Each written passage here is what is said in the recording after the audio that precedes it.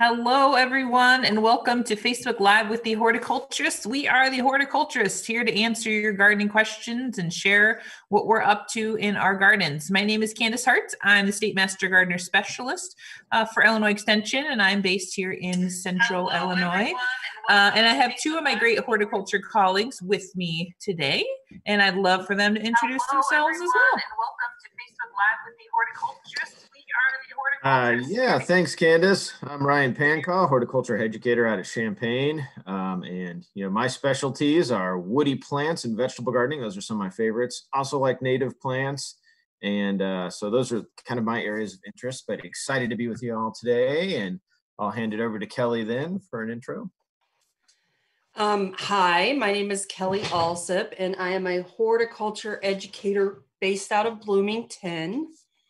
My specialty is integrated pest management. Love those beneficial insects, love the pollinators, and then I grow my own vegetables in my backyard. And so I have a 15-month-old son. His name is Asher. And then I'm blessed enough to have a 7-year-old niece named Mirabelle. And I just wanted to show you a couple of images of me gardening with them and me teaching them. And then the episode today is all about how to really engage your kids into these gardening. So I'm going to go ahead and show you a few pictures. Awesome. And while Kelly's sharing her screen, feel free to start adding any questions or comments into the comment box. We're here to answer your questions and chat about kids gardening stuff, like Kelly said. So feel free to get those going.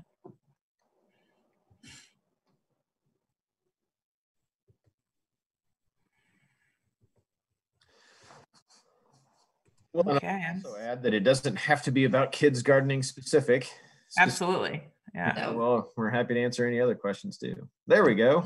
Okay, so can you see adorable little Mirabelle? Sure can. We taught her how to spritz the plants, and she loved doing that. She also loved doing watering. This was when she was, still, a little kid.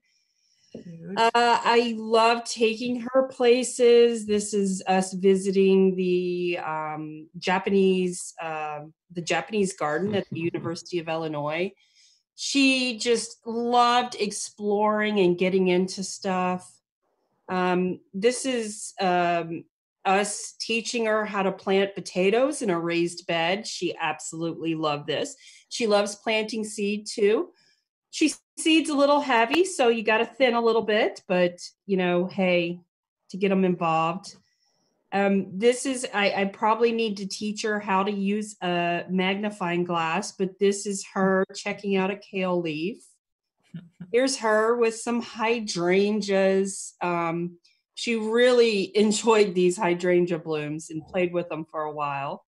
Here's Asher, and this is in my backyard, and he has gone through the discovery process of if marigolds are edible.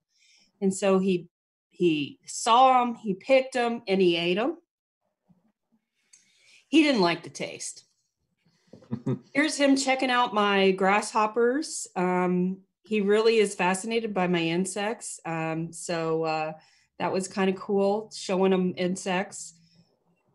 And then here's him helping me plant my I pollinate garden.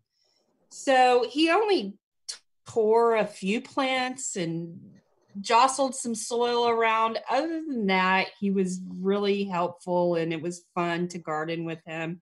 It took me maybe a little bit longer than I normally would, but I got to engage him the whole time. And then this is what I wanted to share with you. This is actually, the picture was from the fall with Mirabelle, and we kind of did this kind of nature-looking collage. But take your kids out in the backyard and do your own collage like this. We have a document called Discovering the Wild in Your Own Backyard. where you can have kids go through and do a little scavenger hunt and look for these little things. And maybe they can make their own image, or they can take images of it, or they can draw. But, you know, one of the things that I really love about these types of educational materials is you don't just walk through the garden and look, you actually investigate the garden. And so I think this is a really great way to get your kids involved, is to get them to really investigate the backyard. Yeah, that's a really fun activity. And I mean, I think it appeals to kids in a wide range of ages because, you know, some of the things on there are just like something in bloom, you know, and so when I like how it's kind of some of those topics are left kind of open so that kid can get as into that or as not into that as they want to, you know. An older kid may actually want to find a couple things in bloom, you know, or compare them. Whereas, Yeah. you know, I've done sensory type of scavenger hunts too, where something that smells good or something that's soft or something that's rough, just a way to get them, you know, out in the backyard. Because sometimes I think when you go, hey kids, go play in the backyard, they're like, what do I do? Start. And you know, when we were kids, we played in the backyard, right? I don't know if they might need a little help. Good activity. And I want to give a shout out. Oh, sorry. I want to give a shout out too to our master gardeners. One of our master gardener interns actually created that little scavenger hunt. So they've been doing some awesome projects to stay engaged too. So we appreciate that. Yes, thank you. We use it all the time here in Bloomington. Awesome. Okay, well, if you're just joining us, we're kind of talking about kids gardening activities today, talking about a couple different ideas, things you can do out in the garden with kids, where we'll take questions related to that and questions on anything gardening related too. So feel free to add those questions into the comment box there, and we're going to address them. And before we kind of go back to more kids activities, we did get one question that came up ahead of time. So I say, let's go ahead and answer that one. So we got a question about forsythia. So question is, what do you recommend as a replacement for a forsythia? Ours is over 30 years old and it hasn't come out very much yet at all. So it sounds like it's pretty old, maybe not flowering very much anymore. So replacement for forsythia, what would you guys do? So I guess when I think about a replacement, I just think of a shrub with a nice spring flower display. Isn't that kind of what you guys would think? Yeah, I would say keep it a similar season. Yeah.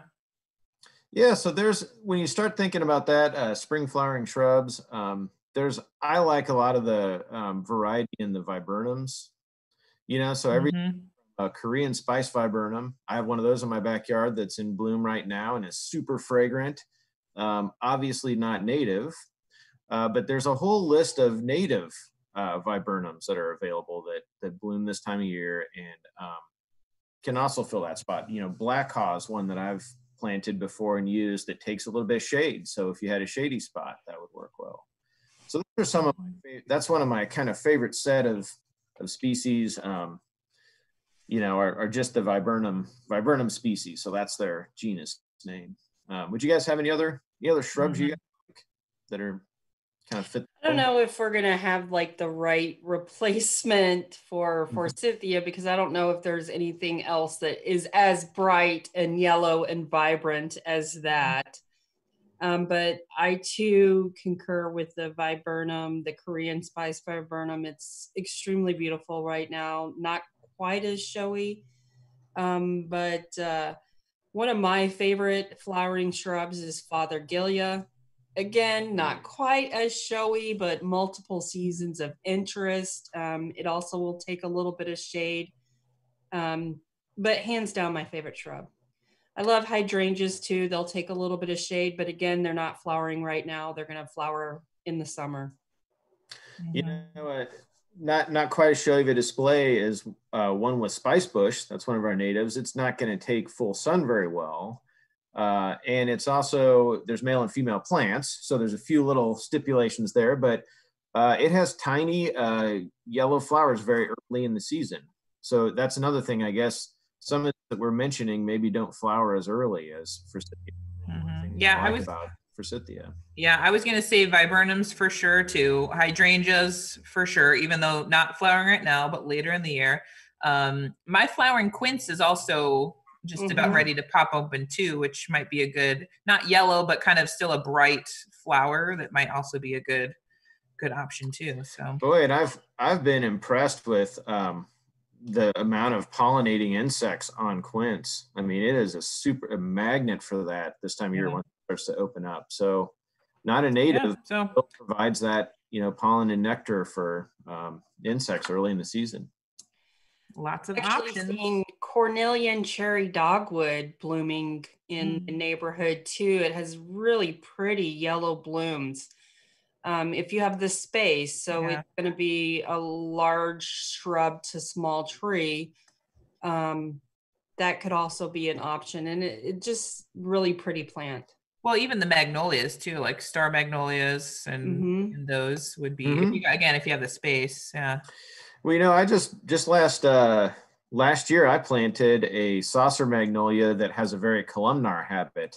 I think it was Sunspire, or I can't remember the exact variety name, something along those lines, Sunspire, Street Spire, something like that. But, the plant doesn't get any more than 6 feet wide or something and just gets tall. So I really like that for a compact spot. It doesn't make your garden into a shade garden necessarily, but it has that compact canopy that you can still grow other things under. So that's always an option, is looking for some of those weird cultivars or different forms of a plant you like.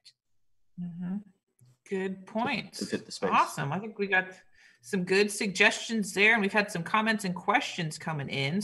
So let's see. Amy commented back here, Kelly, she said, clever use of pots for your eye pollinate garden. She did hers in the ground, so I think that's great. That's how I'm going to try mine this summer as well.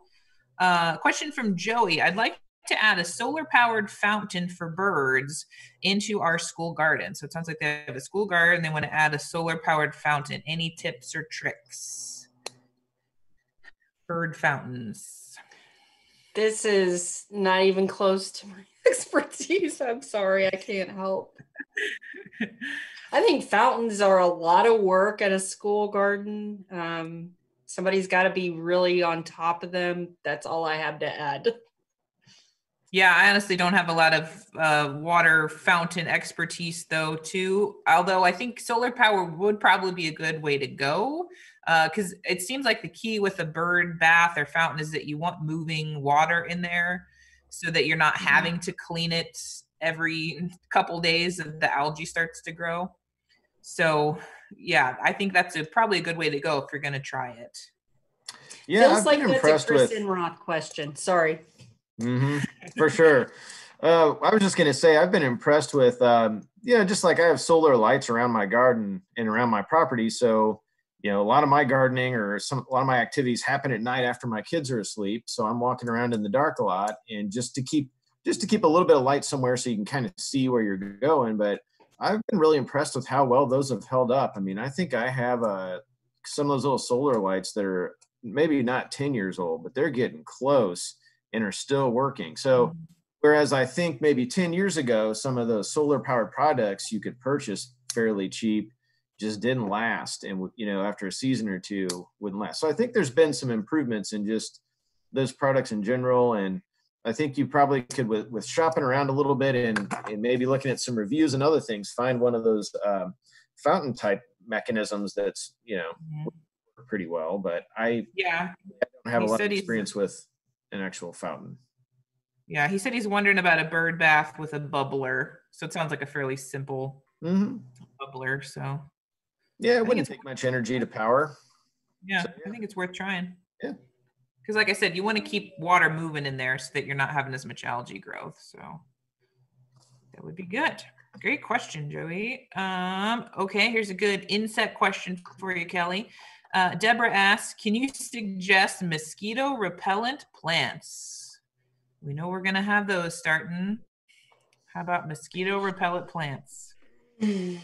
Even though they always tell mosquito repellent plants, they don't really work unless you're, constantly, like, for instance, the scented geraniums.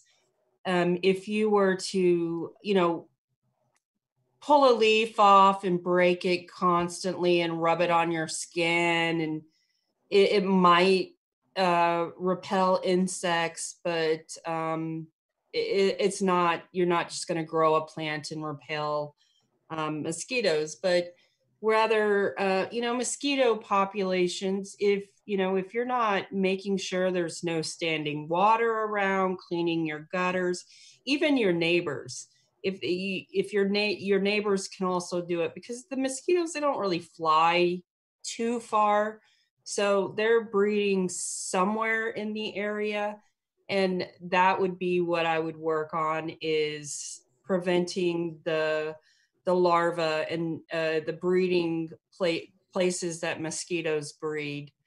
Yeah, I know Phil Nixon, retired entomologist.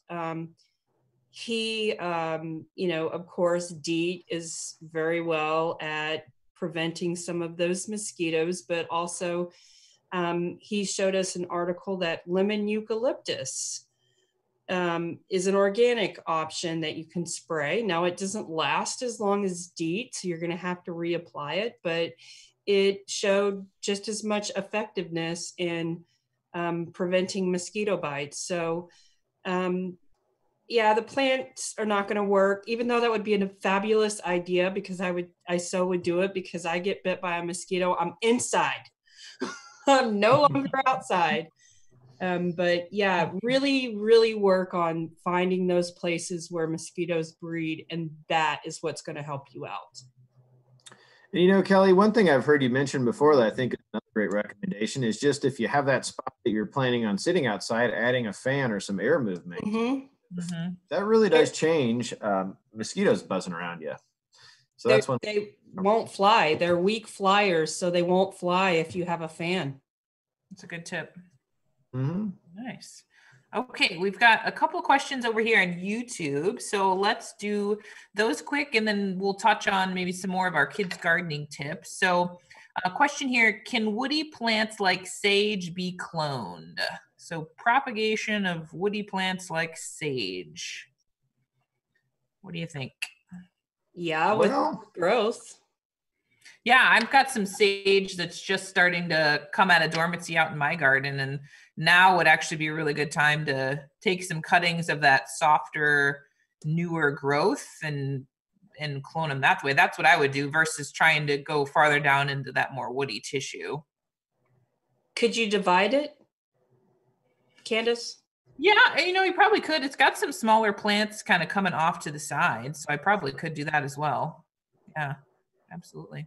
And that now would be a great time to do that. Mm-hmm. Mm-hmm. Yeah. So yeah, I would say your answer is definitely, but try to do those cuttings of younger growth if you can versus the woody growth. You can also get a rooting hormone too if you feel like you need a little extra hormone help there. Good. Yeah, I always use the rooting hormone just because I bought it in the past for things, and I just feel like it's a little bit of extra insurance, to be sure you get some roots on that. It hurts, especially for woodies. Some really quick propagation tips. Make sure you have 2 nodes below the soil, because that's where your roots are going to come from. And then sometimes I cut the leaves in half to reduce some of that transpiration, because they're not taking up water until they actually form roots. And they like, the humidity will help, spritzing them a little bit will help too. So maybe in pots, is that what you guys were thinking? Yeah. 4-inch pots or something. Small. Start with a small pot. Yeah. Mm-hmm. Definitely. Okay. Awesome question.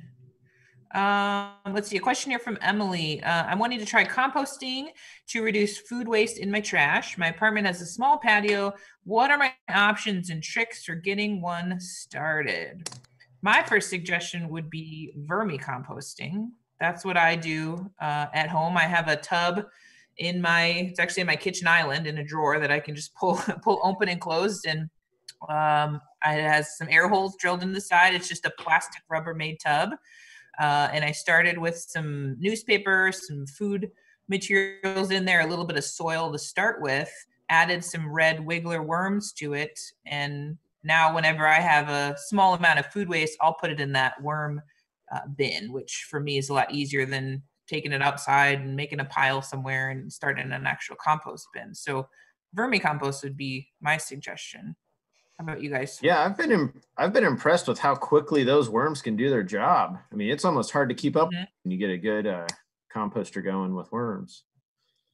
Yeah, I had mine on top of my kitchen table, and you would think that, you know, it'd be kind of gross putting in kitchen scraps and having worms on your table, but you can't smell it. They work really well. I think it's a really cool apartment option. I think so too. And really, the only thing to manage is to make sure it doesn't get too wet in there. The only time I ever have had issues is if it's gotten too wet, and then you might get a little bit of smell and some insects in there. But otherwise, as long as you're kind of maintaining the moisture in there, it's super easy to maintain.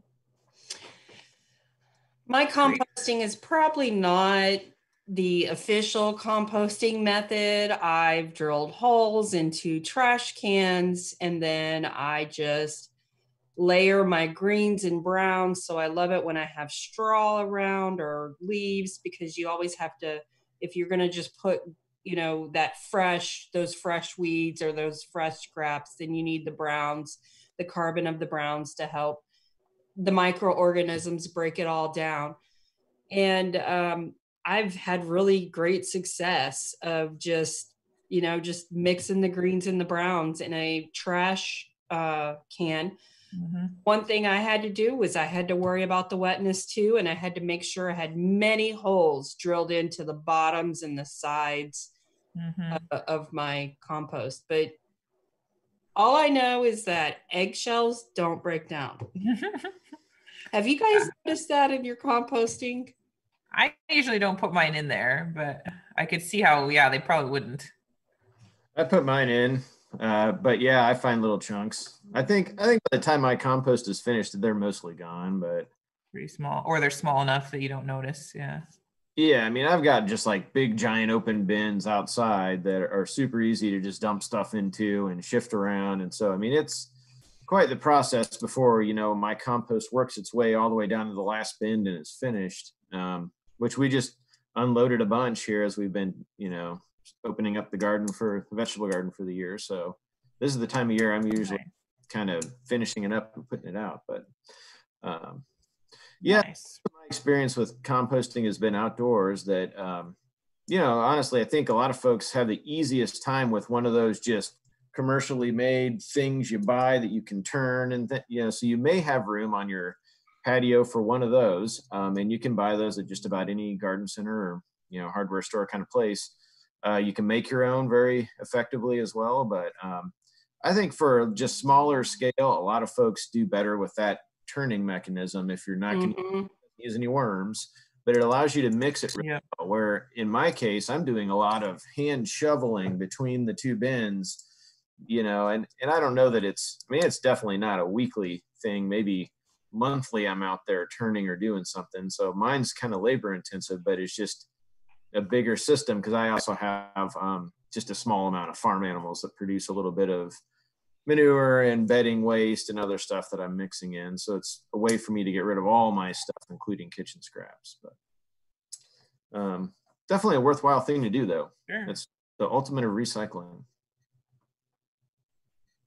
Cool. Good question, Emily. Hopefully that gives you some tips on how to get started. Let's see. We've got a follow-up comment with some a list of mosquito repelling plants, but like Kelly said, you would need a lot of them, or you would need to be breaking the stems continually to get that out into the air. But also a follow-up question, are there plants to avoid planting for mosquitoes? Like any that they might favor for shelter or be attracted to more than another? Well, I know this is going to surprise everyone, but mosquitoes are pollinators. And it's only the female mosquito when she's trying to grow her eggs, does she need a blood meal of protein to get that? I don't know if I can really answer the question. Yeah, they're going to hang out in your plants. But I do know that there was actually some research that came out a couple of years ago from University of Illinois that talked about mowing versus not mowing, and actually the not mowing had fewer mosquito problems than the mowing, because the water collected and the different debris actually promoted mosquito development. But Ryan, can you help? I don't know what else. Well, I don't know. I guess I was just thinking about it from a standpoint of, where in my yard do I run into mosquitoes, for one thing, and what kind of plant structure maybe helps them a little bit.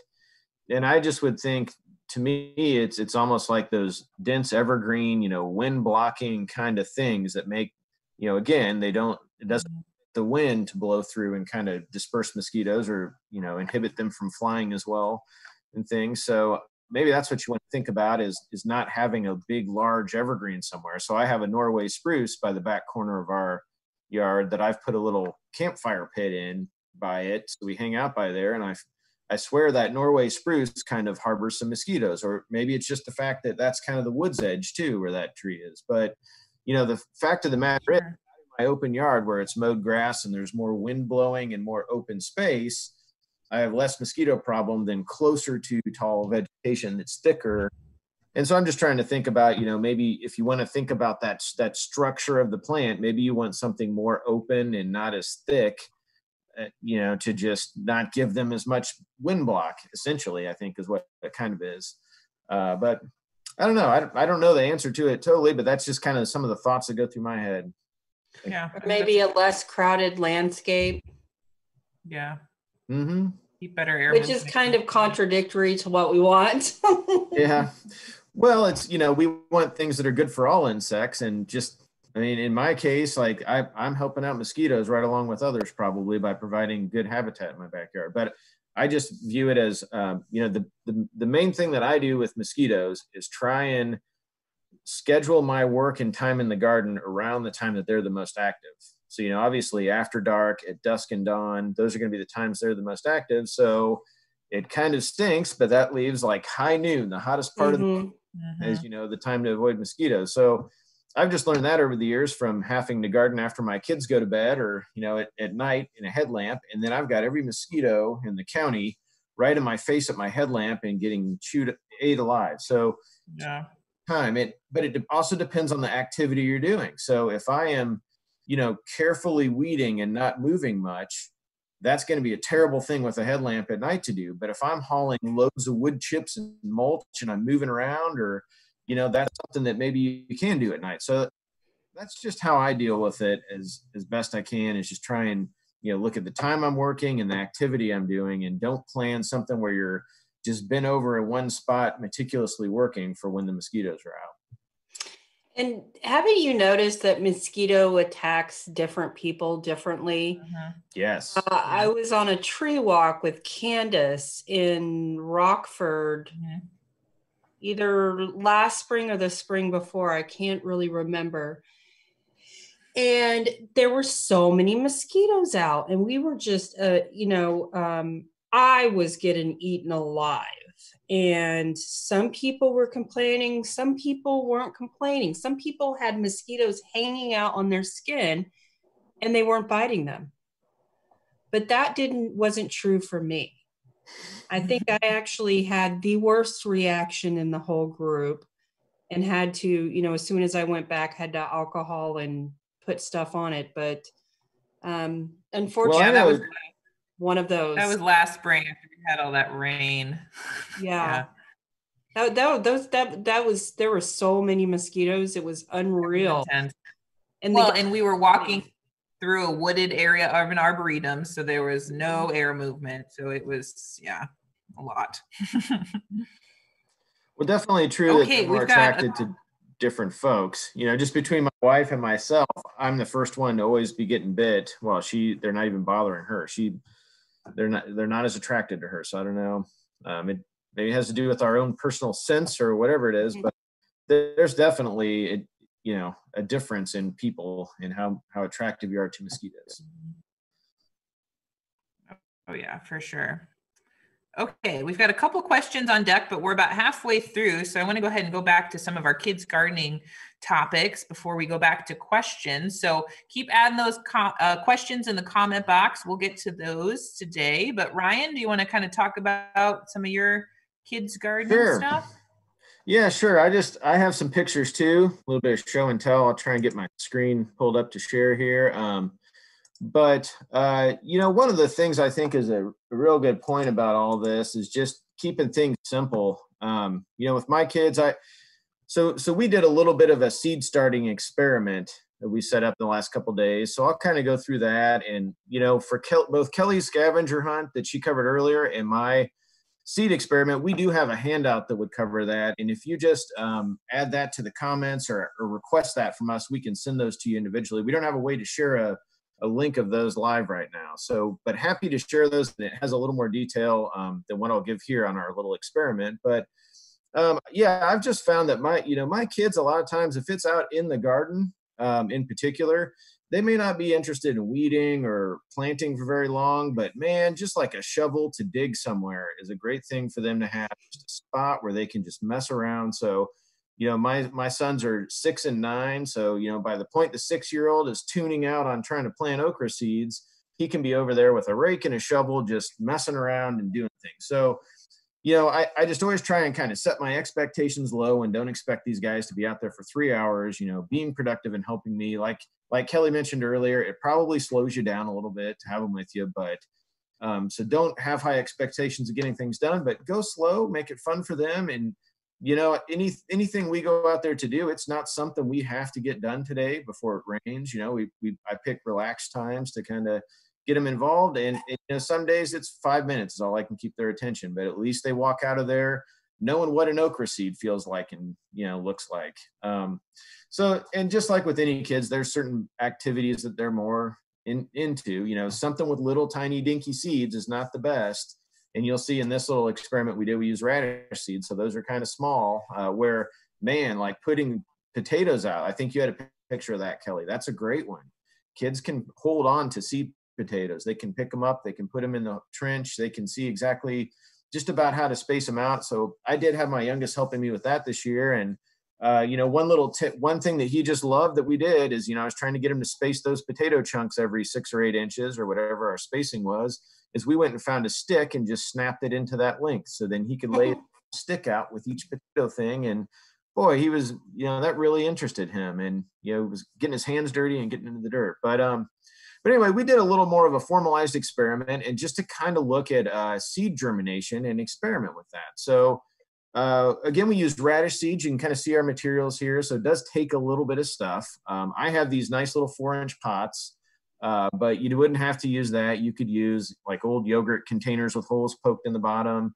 You could use any type of plastic you would normally recycle in a little container as a pot, and it just needs drain holes in the bottom would be the biggest thing. But what we did was planted 3 different pots of radishes, and then we're going to expose them to 3 different tests of germination. So one of those we're going to put in our windowsill, one we're going to put in the fridge, and one we're going to put in just a dark closet. So there we have a variation in the levels of light they're exposed to, and the temperature that they're exposed to. So what I'm hoping we'll see out of this is that, light is not that big of a deal in the case of germination. We'll probably get some germination out of seeds, regardless of whether they have full sun on them or not.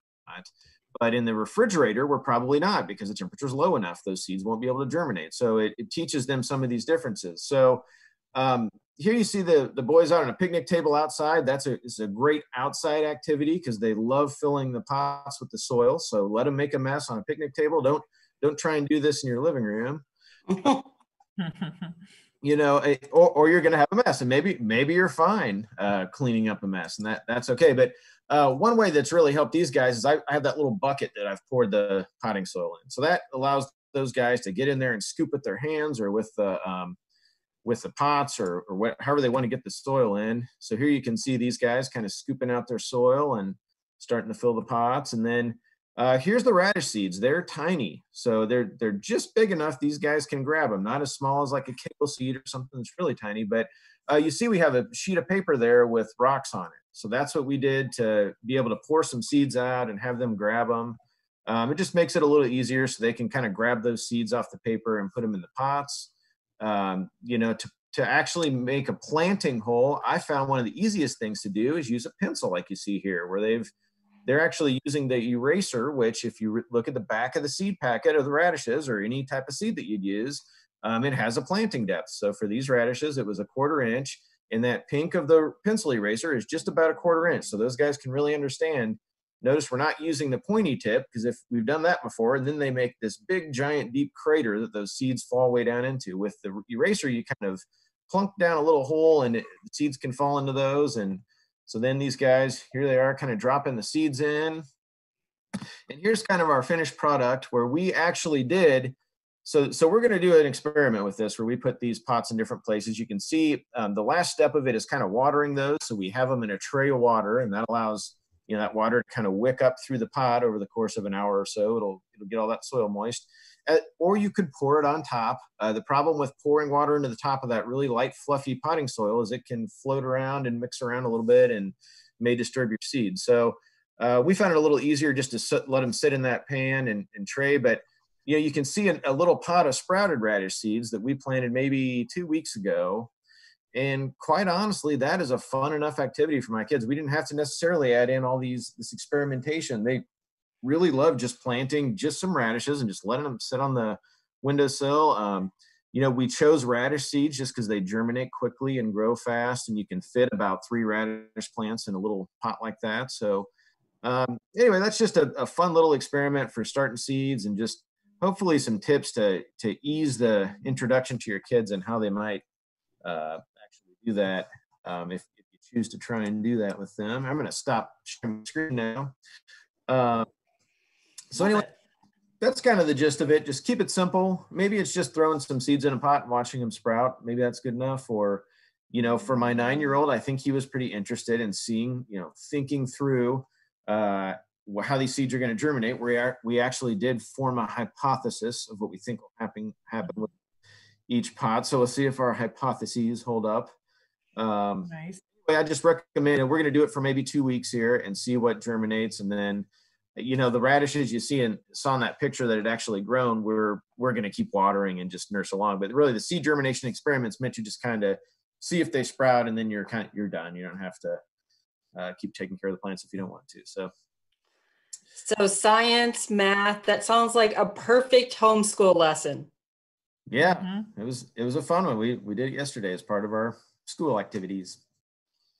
That's awesome. Very cool. Okay, well, before we get back to questions, I'll go ahead and show what I've got today too. I didn't have any kids to take cute pictures with, unfortunately. But I'm going to talk about kitchen scrap gardening, because I think we've all noticed with this quarantine that a lot of people who aren't gardening are getting interested in gardening or wanting to try things. I have a friend in particular who has never gardened before and now is obsessed with gardening and growing anything she can inside. And one of those things she's doing is kind of these kitchen scrap gardening ideas. So we have a whole blog post about it on our website, so you can always go and kind of read a little bit more about it. But basically, the idea is that you're taking kitchen scraps from the vegetables that you already have in your kitchen, and then growing those on to see if you can grow more of it and kind of keep it growing. So I tried a couple of things in my kitchen this past week.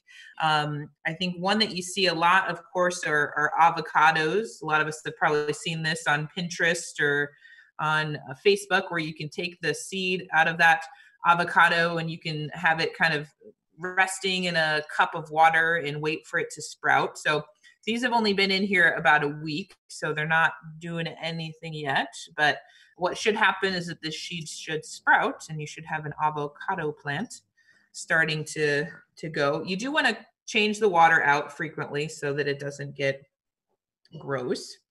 I also did some lettuce. So I have a romaine lettuce start here that I just cut the top off of to actually eat the romaine lettuce. And you can see it is starting to sprout some more romaine lettuce coming out of there. And same thing here. It's just been kind of nestling in a cup of water close to a window. So that one's going pretty good. And then also had some green onions too. So these were super easy. The tops had been cut off that I've used, and they already actually have little roots on them already most of the time from the grocery store. So you can just place those in a cup of water, and you can see all the new green growth is all new growth that's come from those that I can now cut and use again. So definitely fun for kids to just save those scraps and see what you can continue to grow in the kitchen. Have you guys tried any of these? Any other crops you've done? We tried a sweet potato just because it was already sprouting. And I think we just neglected it horribly at the start. It's not, we stressed it a little too much by not watering it well. But we've got a few onions in the windowsill, just fun of it. I really like the lettuce one. I never thought of that. I think that would sprout really well and show some cool. So. And you can do celery and bok choy. I mean, as long as it has that stem base, it's going to shoot up new leaves. Yep, for sure. I've even done it with I've grown a pineapple before too, where you cut off the top of the pineapple and you plant that, and you can actually have that pineapple plant keep growing, which is kind of cool. So just fun stuff to experiment with. And I think we've linked that blog post in the comments there, so you can definitely go read more about that. Yeah, just plain old potatoes are kind of fun just because the sprouts that come off them are so crazy looking. Yeah. I don't know if you've done that, sprouted a potato, but they're almost alien looking things as they start to come out of the potato. So my kids have kind of liked watching those. And same thing, just over a cup of water like Candice was showing, but that's well, and sometimes you do that by accident. You leave them in the fridge for too long or the pantry, and they sprout on their own. Cool. Okay, so some good tips for kids gardening that hopefully gives you guys some inspiration for things to try. But I know we've got more questions coming in, so let's go back here and address some of those. So keep them coming into the comments. We've got about 15 minutes or so left. Let's see. Question from Amy. She has a Mexican purple passion plant that has grown like crazy inside over the winter. Should I divide it or prune it to control it? So a Mexican purple passion plant, which is a tropical plant. Amy, I would say if you're wanting to make it smaller, you can certainly cut it back. I can't picture Mexican purple passion if it's a trailing. Kelly, can you? I feel like it's like Zabrinus. That's what I'm thinking. It's a trailing, very multi-stemmed. So in that case, you could certainly divide it. Or pot it up or cut it back to not even an inch of its life, and it'll push out new sprouts. In the greenhouse, I used to have to manage a tropical plant selection. So I'd go take 3 cuttings, throw the old plant away. But definitely division, pot it up, cut it back. I think people are surprised when they watch me cut things back because, like, for instance, Ming fern or asparagus fern, I can cut it. It will have to like 1/4 of an inch. It'll have nothing on it, and it'll come back with a vengeance. Sometimes things just need to be cut back. So it kind of reinvigorates the growth a little bit. Yeah. If you cut it back, take some cuttings, start a new plant, have fun, put it in a glass of water, put it in soil. It's not hard to take cuttings of that plant. And then share it with friends. Leave them on people's porches. Here's a plant surprise. I know. I think a lot of people, I think, when we think about what we're dealing with right now in the middle of a crisis, it'd be nice to have, a gift of a new plant. We're here. We're ready to take care of it. I personally love taking care of plants and the joy of taking care of them too. But I know we're going to another question, but let me say one more thing. If you start planting this year, and this is the first time you've ever gardened, and you kill a plant, big deal. How many plants do you think the three of us have killed? Lots. We have killed more than you'll ever kill in your life, just because of the industry we work in. So, I love it when people are like, I can't grow plants, or I can't grow this plant. Well, maybe it was the soil, maybe it was the weather, maybe it was, the rain, maybe it was, not the right plant. Maybe it was not a healthy plant. There's so many variables that go into gardening, that this thing that you're trying to teach the kids is to experiment and have fun. You do that yourself. Experiment, have fun. Don't beat yourself up if a plant doesn't produce the way you want it to. Absolutely. Yeah, I think that's great advice. And I'll even add that I think I've learned the most from things I've killed. Yeah, for the sure. Healthy things, so. Mm-hmm. That was part of our master's degree, right? One of it, yeah. You have to kill 1,000 plants before you can get one. It's a badge of honor. Okay, let's see here. We've got a follow-up question about the kitchen scrap. Robin asks, will the celery ever get to full height?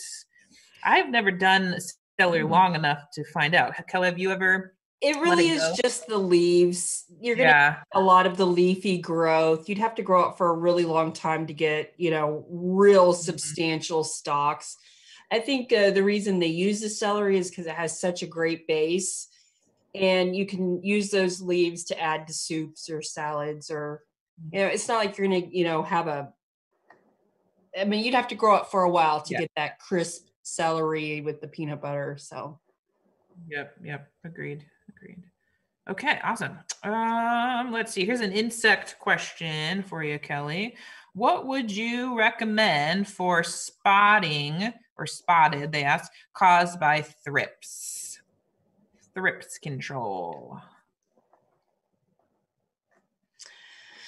Well, working in a greenhouse, thrips was my nemesis. It was very hard to control thrips because they like to be in little tight spots, and they leave damage on your plants, and they, eat the flowers and the pollen.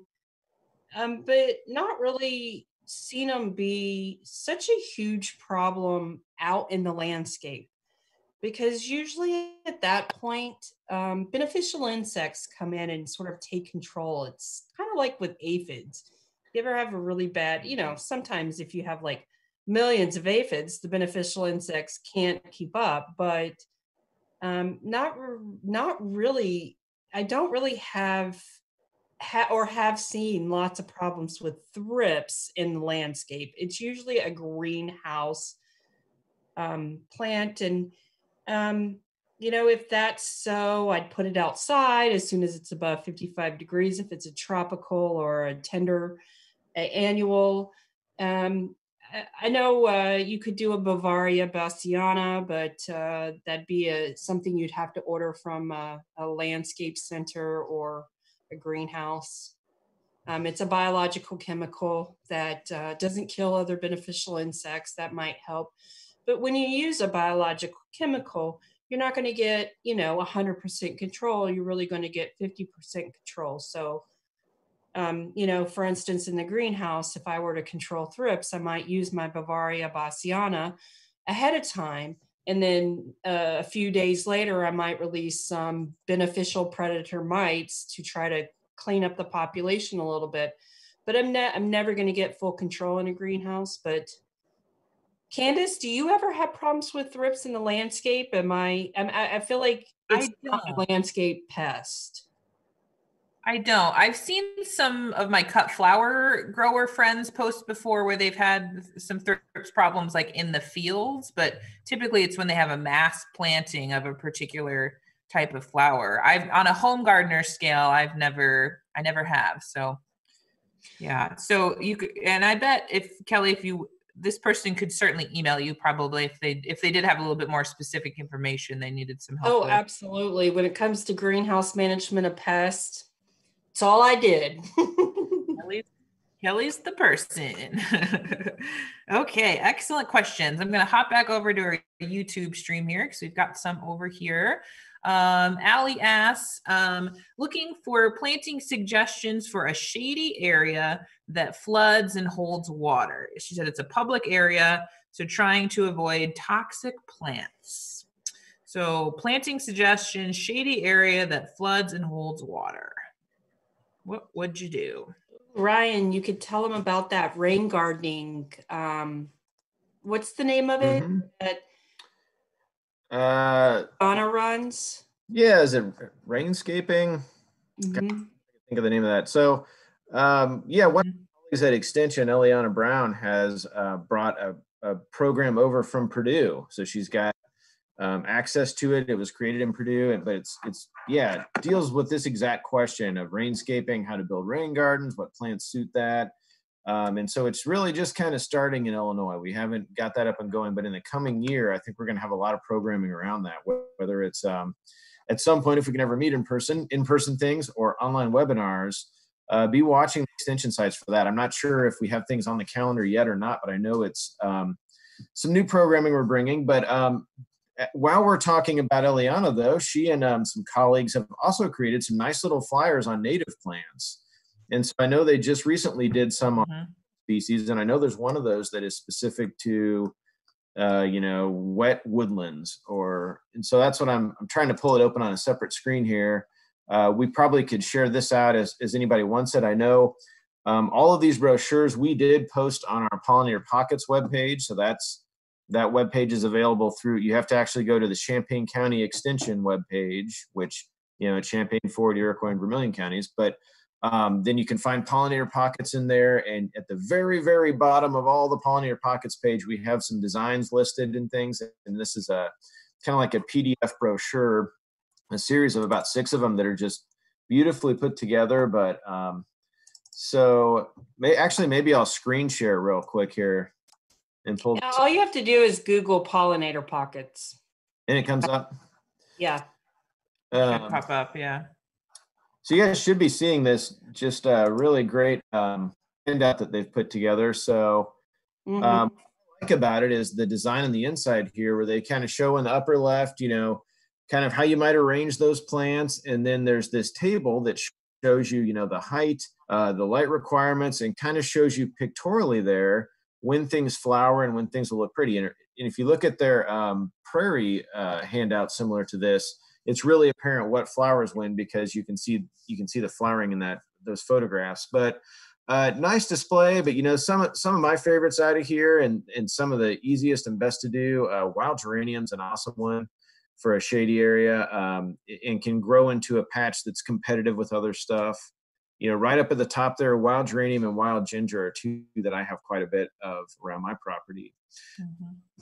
The ferns, I'm starting to just now add to some of my landscaping, but I do really like those. And there's more ferns beyond what's listed here that are kind of commercially available. I've had to get some of the more exotic ones. I love to always give our local garden centers my business, but to get some of the more difficult to get ones, I actually ordered some ferns this spring over the internet, which I'm still shocked at how we can ship plants around, and that's just a thing now, and they do fine. I was reluctant to do that at the start, but just out of what are some of those smaller shrubs that you could add to this type of setting, or smaller plants, that's what I like. I think winterberry, so deciduous holly, is an excellent recommendation. That's the last listed here if you're looking for something woody.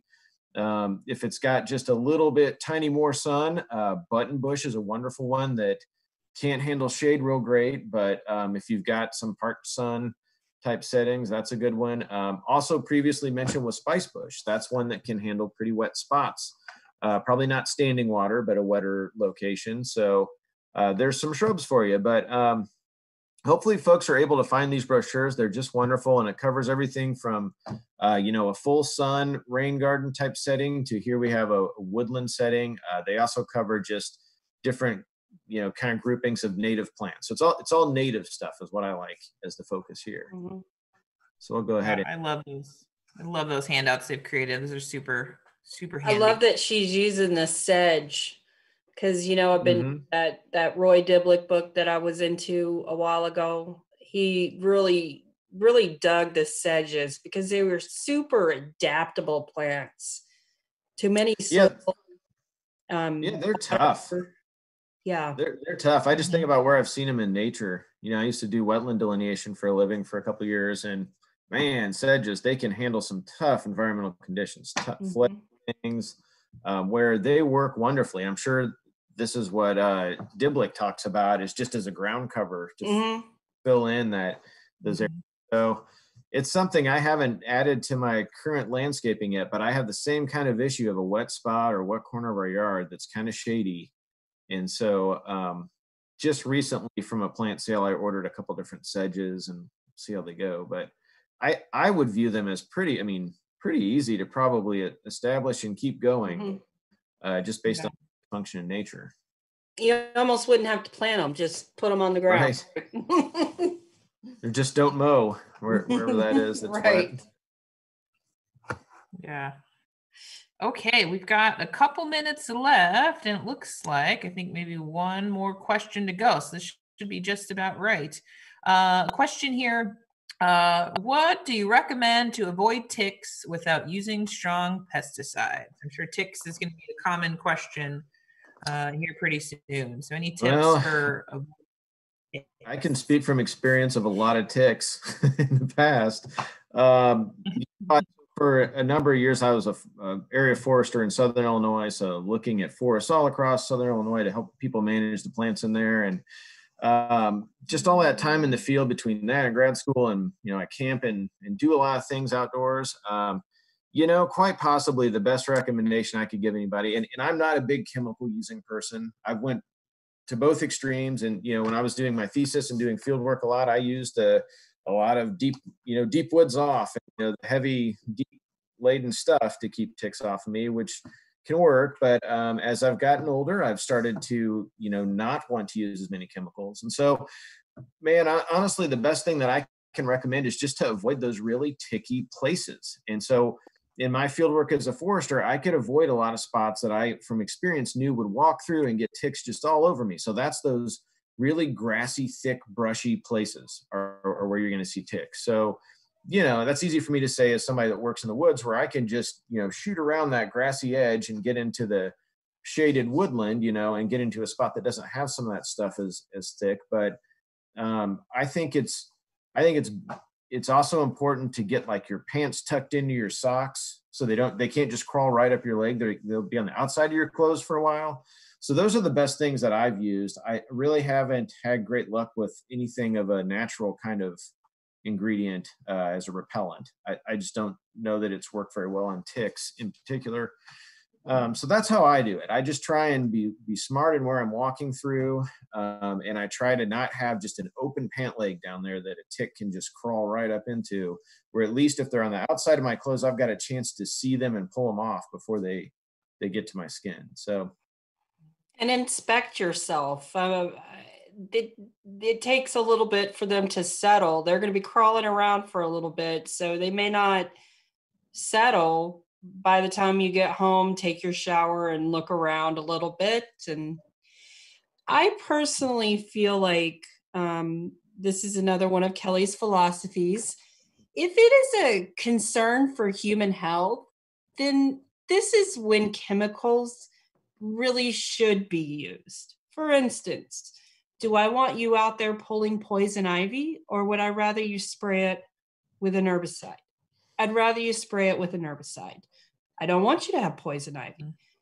Do I want you to get bit by ticks? No, because they potentially carry diseases that could really threaten your health. So this would be the time when you would pull out the DEET and use it. I just feel like, I agree. I'm probably just as much anti-chemical as Ryan is, and I don't want us to just use chemicals all willy-nilly, but we did develop these, and there is a time to use them. And when it comes to your own health, this is the time to use them. Yeah, I think that's really great advice. I mean, I'm the same way of, try not to use chemicals unless I have to, but man, like invasive species, that's one point where I've drawn the line. I will use a chemical on an invasive species. I think it's a really good point, Kelly. This is probably the time and place that, it's good use of a chemical, and they're, like DEET is very effective at repelling them. And it's also comes down to those points they're going to get on you. So when I do use DEET or any type of repellent, I focus on my lower pant legs, not spraying it around my head. So pants, man, that's one of the most important places. Tuck in your shirt, spray the lower part of your shirt. So, so I think that's great advice. Probably the time and place for chemical use is repelling ticks, because there's a lot of things you can get from ticks, and it's a very serious health concern.